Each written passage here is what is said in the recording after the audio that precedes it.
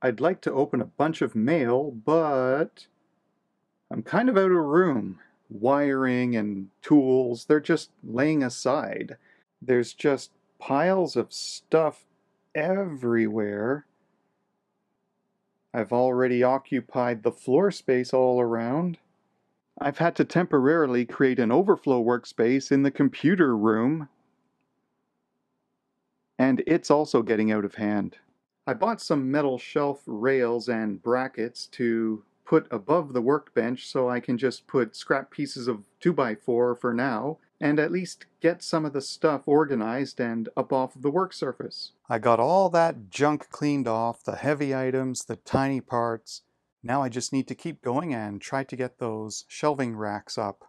So I have enough brackets for 3 shelves. Each bracket itself should hold 50 pounds, so each shelf should do 100 pounds, but I don't plan to load it up with heavy equipment, just parts and boxes mostly, or lightweight equipment, like those modern oscilloscopes and function generators are less than 10 pounds, I think, compared to 50 pounds or so for some older equipment. Alright, the metal shelf brackets are on the wall. I just need some scrap wood to cut and make shelves now.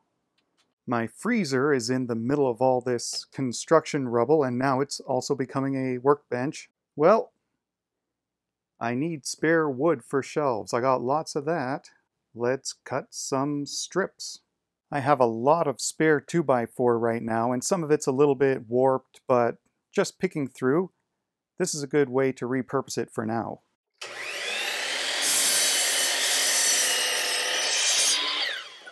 Oh, Einstein, what have you gotten yourself into now?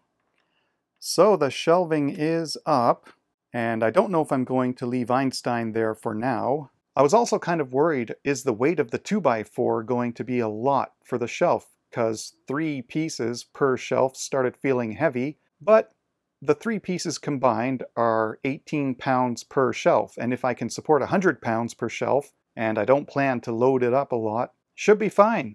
So let's get stuff back on there. Alright, I got the shelves loaded up with stuff. Some test equipment is up on the shelf now off the bench. Soldering workstation on the right, on the desk itself. Power supply on the left, the monitor and 1 part storage tray fit in between. Some parts and a work surface are available. So let's give this mailbag another try. I haven't had this much desk space available since March when I first set this table up. Let's get to it. And we can start with electronics quantity 1. Oh, the keypad I've been waiting for. Oh yeah, and there it is. So we have a 4x4 keypad with a header. It's got tactile buttons on there so you can tell when you've pressed them. And I just want to try some keyboard matrix experiments and play around. Maybe I can come up with a project where I can actually use this for data entry. I don't know if I'd have a use for all the buttons, but I could always put a sticker over some of these and change the functions. But having all the digits to go with whatever numbers I want, I can maybe enter some digits and then press enter or something like that. 4x4 matrix 16 key membrane switch keypad keyboard for Arduino AVR PIC ARM. 99 cents from CA Electronics 8. The connector has 8 pins at 2.54mm pitch, and those 8 pins are essentially 1 for each row and 1 for each column. So you can set one high or low, whatever, and read the other and figure out where you're at when you're pressing them together. You'll basically close a contact between a row and a column when you press a switch. So if I press the 7 key, I'll be creating a short between row 3 and column 1. This took 4 weeks to get here. So yeah, I'm glad that finally came. And something else came called 3C accessories, which I have no idea the meaning of till I get in there and check it out. Oh, Spudgers!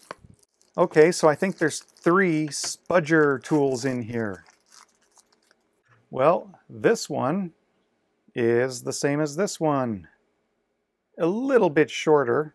You can never have too many of these. I use these as my pointing device. But they're also good for prying, and there's a sharp tip and a flat blade tip, so very useful. It has been, and I'm glad to have extras now. Oh, this one's got its own special case. This one's a bit pointy, and this one's more fully rounded, but just metal spudger when you need to pry into something. Plastic might not do it. I'm going to have to get a spudger bin where I can put all these, so when I do need it, I can take a look at all the different ones I have and choose the right one. And here's another one. It's got a wider flat blade. It's a little bit hooked, it looks like. Maybe that'll help you dig into something to pry it out. So, Spudgers! And this one comes with a 5-star rating.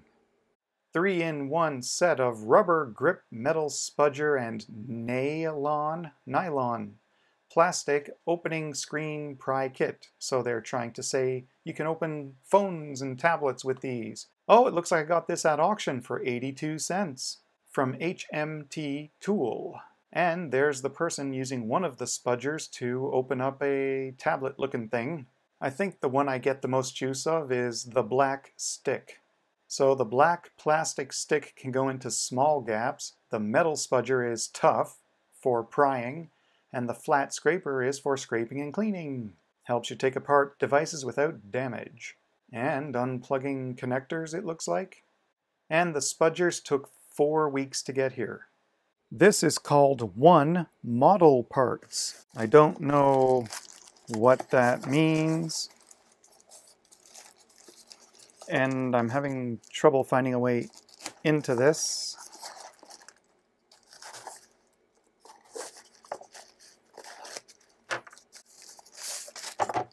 It's a box in a bag, and in the box we have an LED ring and a happy note.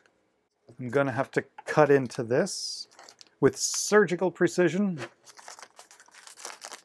but not very much dexterity. Try again. Oh yeah.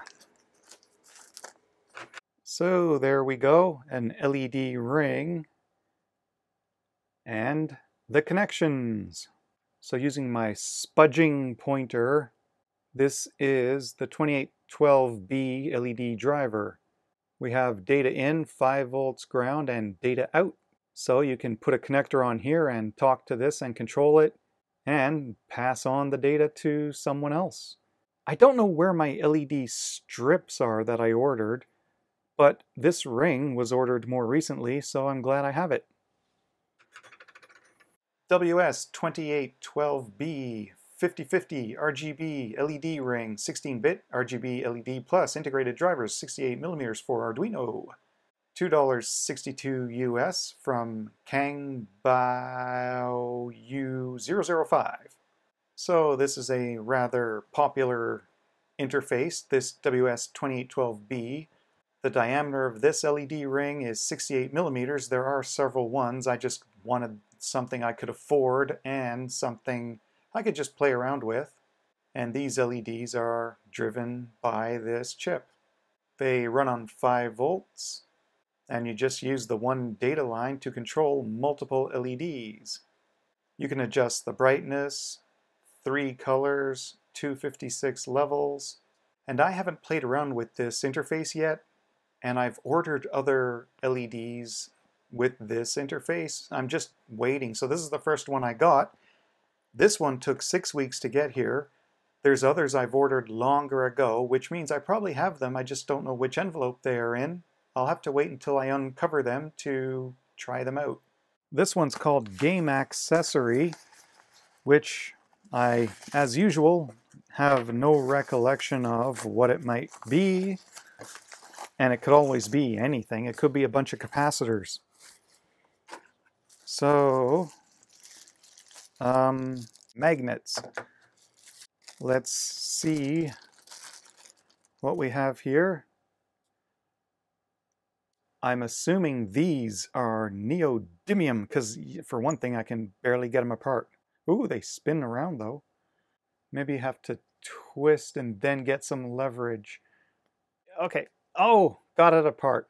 I could put them under this table and control this. Now this table's about 1 centimeter thick. Whoa! Magic tricks! I will read your fortune. Whoa! Oh, this can go bad real fast. Okay. Oh, whoa! Let go! Let go! Wah! Whoa! Let's put that there. And that there. Well, now that my desk is cleaned up, I have access to my caliper. Let's measure these magnets, if I can get one separated. Okay. These are 9.5 millimeters wide,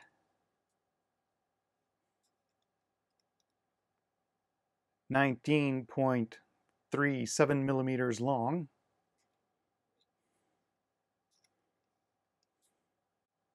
1.79 millimeters thick. And they are keeping me from separating this. Sort of. So, how does the auction information stack up? Various options of size of magnet and quantity of magnets. Disc, round, rare earth, neodymium, strong magnets, craft model. You can get rectangles or circles, and some things are out of stock here. I got the 10 by 20 by 2 millimeter rectangles. Since I bought 10 of these and it's out of stock, I can't select it to see the price. 20 of these would have been $5.19 Canadian. So 10 of these is about half as much. From buyeasy-au. Super strong rare earth magnets. Once they get stuck with each other, they're hard to break apart. Yes, I have seen that, but they are easy to break on each other. And as with the other magnets I bought, they say that they are electrically conductive. You can use them to extend batteries where you need to make up the gap between a battery and a contact point. These magnets took 8 weeks to get here. Well, this has been a productive day. We got 3 Spudgers, an LED ring, a 4x4 matrix keypad, some strong magnets, and a caliper that I was able to unearth. I believe I once mentioned these magnets break easily. Well, when I was docking this one magnet, part of it broke.